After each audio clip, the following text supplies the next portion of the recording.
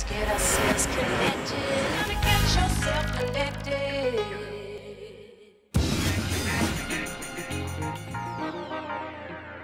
Well, we've got one of my favorite guests on the show, Colin Smith from Adobe. Now, I love when you come on and show some of the new Adobe stuff. Makes me want to go out and become a graphic artist like today. This is the Creative Suite 5, and we're looking at Photoshop. And right. I think I'm just going to let you go and tell us about the cool new features that are in here. Excellent. Well, the first one is making selections. I mean, everyone wants to remove someone for whatever reason out of a background.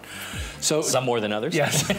And doing that it's always tricky. We've got some great tools, and in the past we introduced the quick selection tool where you can make a selection, and that does a pretty good job. But I'm going to load a selection here that I already have instead of watching me make that selection. And up at the top, when I click on Refine Edge, we have a new command up here.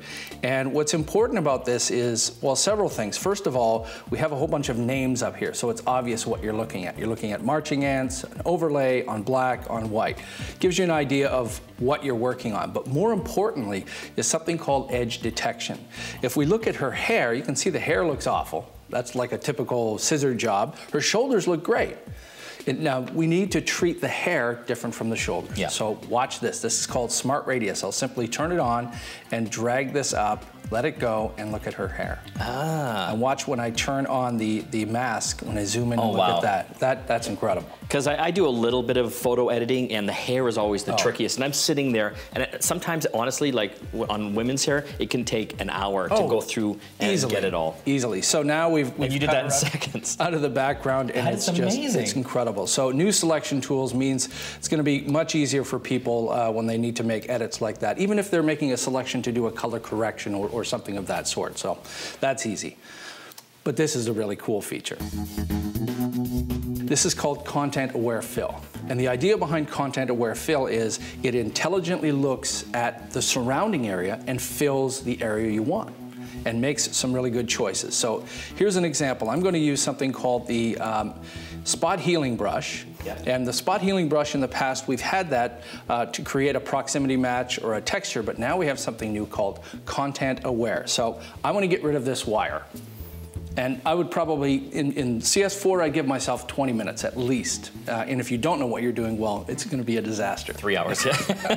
So watch, all I have to do is simply paint along here, and I don't have to be as accurate as you think. Just simply go down here, let go, and watch for a second. It's going to make some calculations, and boom. Oh my God. Yeah. Oh my God. It's really blowing people away. This is the feature that people just cannot believe. I'm going to get rid of this light the same way.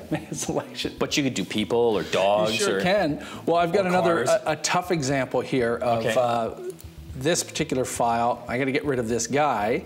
No. And we're going to just make a general selection around that area. Yeah. And instead of painting, I can just choose Fill and Content Aware Fill.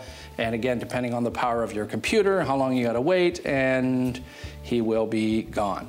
Oh my God. So if there is a problem like you see down here, we've got a little bit of the branch. Yeah, you just paint that over there, and it's going to figure that out and remove it.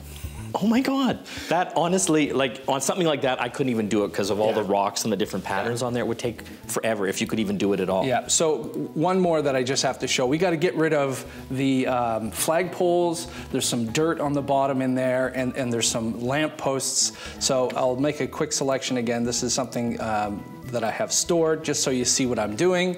That's it. Edit, fill, Content Aware, click OK, take a sip of your latte, and they're gone. There we go. Oh my God. Yeah. So it's a pretty amazing tool. We think that a lot of people are very excited about it, and it's going to be all the rage out there.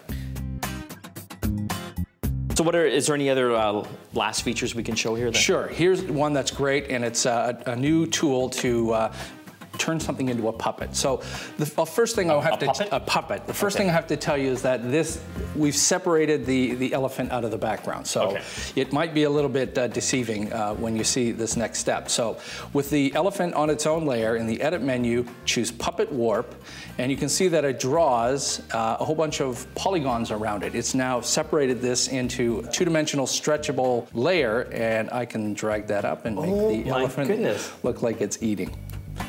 So we've had warp and liquefy tools in the past, but I think this really takes it to a whole new level. This is like almost like magic. It is. It's incredible. Colin Smith from Adobe talking about the latest Creative Suite 5, Photoshop. Simply amazing. Where can people find out more info? They can go to adobe.com and download a trial version so they can get started today. See if we can do something with my kids now. Okay, yeah, sure.